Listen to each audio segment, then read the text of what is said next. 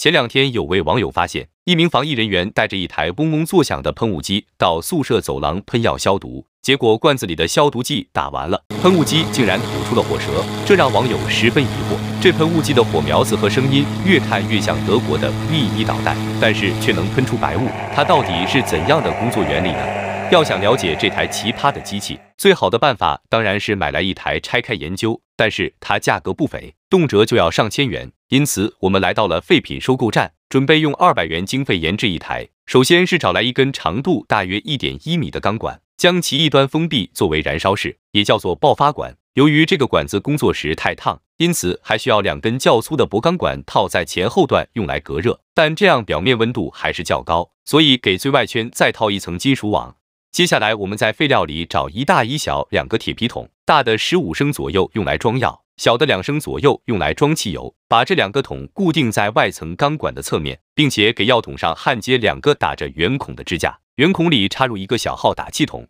现在我们还需要一个化油器，正好从报废的割草机上拆下来，固定在油箱上，并接上进油管。这个化油器内部是个喉管，旁边有个储油室，里面有个油浮子别在进油口的卡槽上。储油室的外壳有透明的软橡胶泡，不断按压就会把汽油抽进来，使储油室液面升高。浮子在上升中会将进油口堵住，使液面保持在固定高度。底部的汽油会顺着主量口流到喉管里，到达和浮子液面等高的喷口。喉管下方有一个可旋转开闭的圆形挡片，叫做节气门，用来控制混合气的流量大小。需要在节气门下方通上一节铁管子和爆发管连通起来，并且打孔装个火花塞。现在基本上大功告成。最后我们从废旧压面条机上拆2个打着圆孔的面条成型金属盘，并剪一个耐高温的圆形橡胶片夹在中间，让橡胶片有一定的活动间隙，把它装在化油器的进气口上。为了给火花塞点火，我们还需要拆个可堪一用的点火线圈，再自备几节干电池。组装完毕，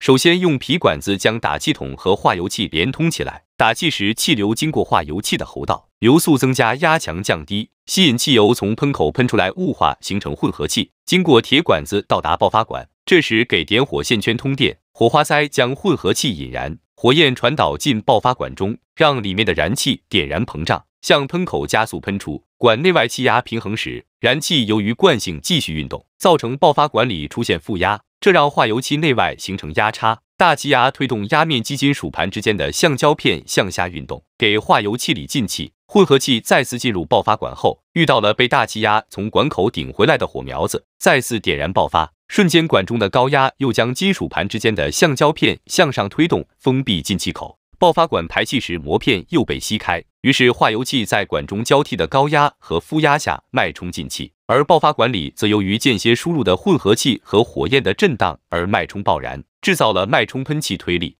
由于喷管的末端燃气速度很大，具有更低的负压，能形成足够的吸力将药箱里的药水抽进来，遇到高温的管壁而蒸发雾化，就变成了脉冲动力喷雾机。因此它的工作原理和空袭英国的 V1导弹发动机完全相同，所以制造的动静也一模一样。只是想不到当年德国人送给英国皇家的贡品，如今也飞入了寻常百姓家，成为航空模型制作、刮过园子打药、玩命喷气飙车以及宿舍楼道消杀的神器。